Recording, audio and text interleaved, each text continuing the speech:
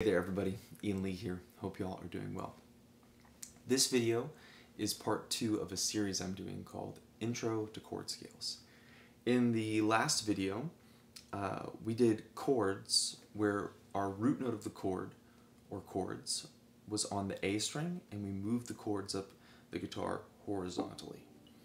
We're going to be doing almost the same thing this week, looking at some really basic chords moving through the major scale, except our root note is going to be on the low E string.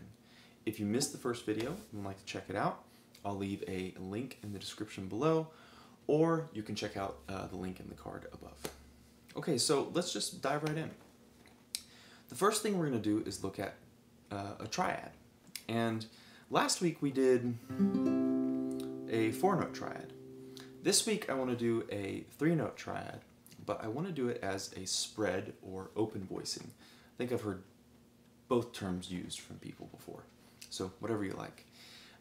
So let's just take a basic 3-note G major triad. Here I have a G note on the D string, 5th fret, a B note on the 4th fret of the G string, and a D note on the 3rd fret of the B string. That's 1, 3, 5 of a G major chord. And see, these are all nice and close together. So what we're going to do is take this G note right here, and we're going to move it down an octave to right there on the low E string. So now we'll have to rearrange our fingers to make this happen. But now we have a spread triad, or an open voice triad. So it's still a triad, but we've got this 10th going on instead of a 3rd, which they're the same thing. It just means they've got a larger interval, right? And then we've got the D still up on top, and it just makes for this really big, warm sound. Whereas this is tighter, closer together. Both are great, just different things. Now we're going to move this triad up the G major scale, okay? Last week I talked about a concept where when you're moving chords through a scale, I really want you to think about and see these voices really as just individual parts of the scale that happen to be moving together simultaneously, right? So each voice is just starting on a different part of the scale, but we're moving them and playing them all at the same time. I remember when I was introduced to that concept, and it really opened up a lot of things for me, and it still is opening up doors and ideas for me. So to me, it feels really valuable, which is why I emphasize it and share it. So let's go ahead and move this through our G major scale. So we're going to take G and move it up to A. B is going to go to C. D is going to go to E. And we're going to have, indeed, an A minor triad. Okay? We can take that same shape and move it up a whole step, and we'll have a B minor triad. Okay? The exact same shape we used for G, we get to use for C. There's our C major triad. Move that same shape up a whole step again, and we have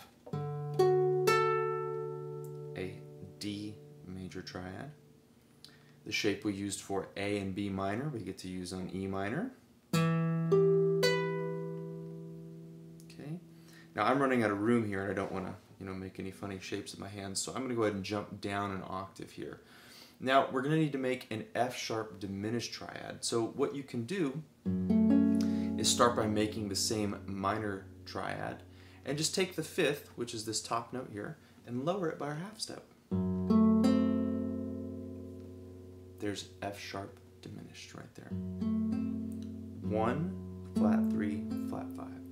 And then we get to move that up again to make a G major triad. Right? Nice sounds. These are great things to see. So from here, let's do some 7th chords. Now, if you're unfamiliar with what 7th chords are, I'll give a brief description. How we build our kind of core basic harmony in a scale is we play a note. If I take the G major scale, skip a note, play a note, skip a note, play a note. So that's 1, 3, 5. We'll skip another note, have our 4-note 7-chord voicings. Now there are lots of ways that you can combine those notes to make different chord voicings. In this instance, if we play this G major triad again, the only note we're missing to make a 7th chord is an F sharp. So earlier when I played this little scale and I played a note, skipped a note, we have G, B, D, F sharp. So I've got G, B, and D, but now I need to throw that F sharp in the mix. So what we're going to do is keep this same shape, but we're going to move our 3rd finger up to the 4th fret of D and put our pinky down where the 3rd finger just was. And now we've got a G major 7. It's a very pretty sound. So we're going to do the exact same things here. We're just going to move these voices through the scale, okay? And if you remember those triad shapes we just played, you'll notice that all we're doing is adding 1 note to those triad shapes that we already played through, okay? So, but we'll still take it slow for this first little chunk here. So let's look at G. It's going to move to A. F sharp is going to move to G. And then B is going to move to C. And D will move to E. We'll play all those together.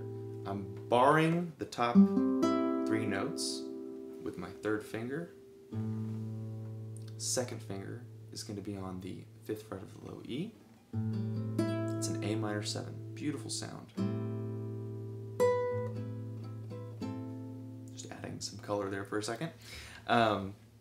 We get to move that same thing up a whole step. And now we have a B minor 7. The shape we used earlier for our G, the G major 7, we now get to use on C. Now we're going to run into something different on this D7, so let's take a look at it. Let's move these voices up individually again like we just were doing. So C is going to go to D, and then B is going to go to C, E is going to go to F sharp, G is going to move to A, so what we end up getting is that shape. You can also bar this if you want. Sorry. But for now I think it might be nice just to play it like that. So we're still experiencing the triad style that we played earlier, but we're just tossing this voice in. So this is a D7 or a D dominant 7. That's what it's commonly called. Okay. Now the shape we used for our minor 7 chords, A and B minor 7, we get to use on E minor 7. Okay. Now again, I'm going to jump down because I'm running out of room. Feel free to jump up. The shapes are the same no matter what part of the octave you're in. So now we're going to play this F sharp minor 7 flat 5, also called an F sharp half diminished. There's another term for it that's commonly used. Okay, so if we look at, really remember earlier, we're just taking this F sharp diminished triad, this spread or open voicing, and if we look at this added voice we put on the D string, that E is, that D is going to move to an E, so there's an E note there, and then we have G major 7 to finish it. Now, again, in practicing this stuff, of course, run through the scale, but also it's all fits inside of the scale. It's all diatonic to G major, so you could just improvise moving through these chords.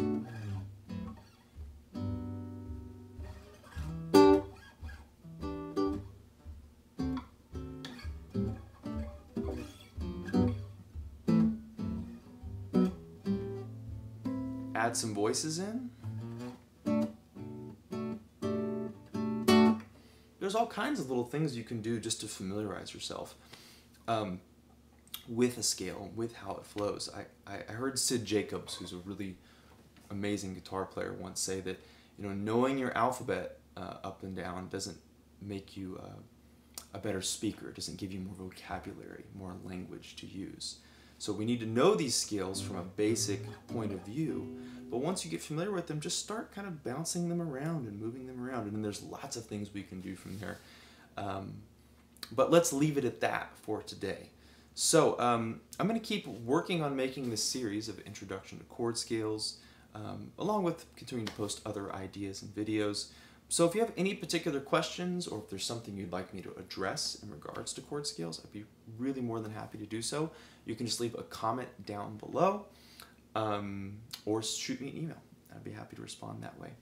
Thank you so much for watching. As always, I hope this was helpful, and I'll see y'all next time.